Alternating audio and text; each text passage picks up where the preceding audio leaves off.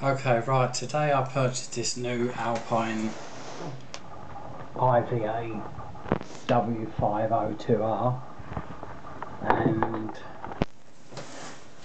we are going to show you the quickest and easiest way to be able to watch the movies on the go without bypassing the handbrake switch, which I've been looking on YouTube, as you're probably looking at now, at all sorts of people's responses, and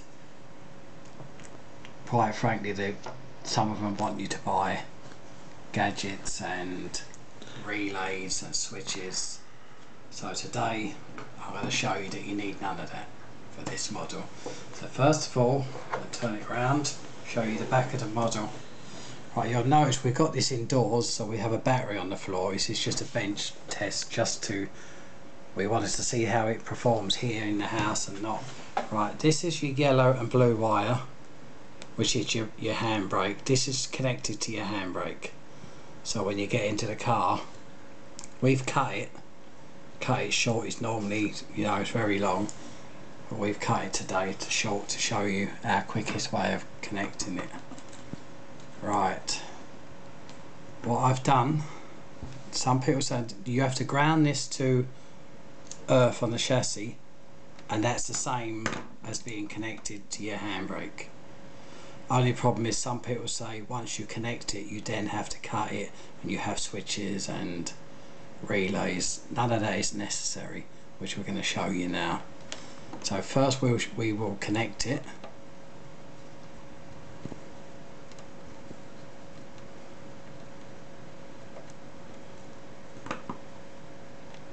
I done a clip on it because I just like the idea of it being permanent.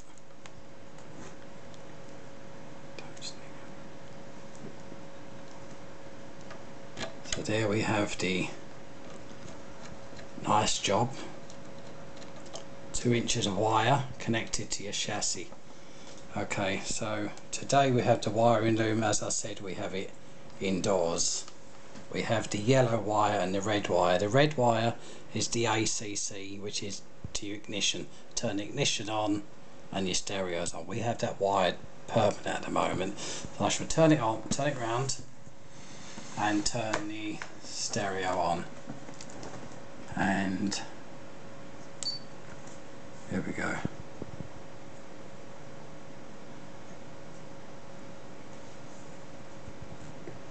Okay, there's a disc in there already, and it should take off from where it was last sourced. Okay, so as you can see, the picture is on. What I'm going to do while you're watching that is I'm going to unscrew that connection from the back, and hence disconnecting the earth from the chassis. You could see on the screen now, it will say, what does it say there, picture off for your safety. Now if you notice, if I connect this back to the chassis, picture comes on. Okay, picture, take it off, picture's off. Right, so what I want to do now also is, what I've been told by others is, if you connect this to the chassis full on,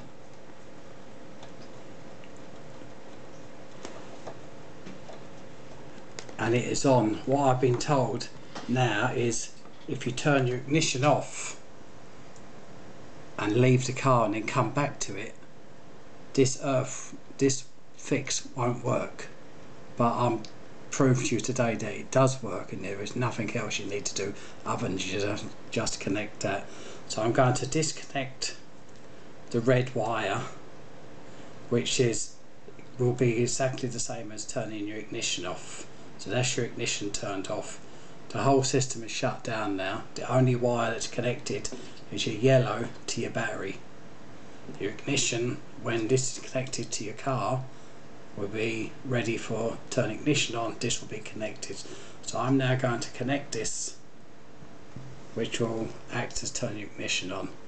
Now if we go by some of the videos I've watched, this wire won't work and the picture won't come on, but as you'll see that when I connect this together, which is exactly the same as turning ignition back on again, I haven't altered this wire at the back. The picture should come and display the movie, and there we have it, movie displayed. So I don't know what some problems some people have with some units, but with the Alpine unit there is nothing to do but to bypass the switch by simply cut the cable and screw it into the chassis. Either do it by clip or twist the wire around the screw and screw it in tight. Job done. There is nothing else to do. That is your job done. Hope that was some help for you.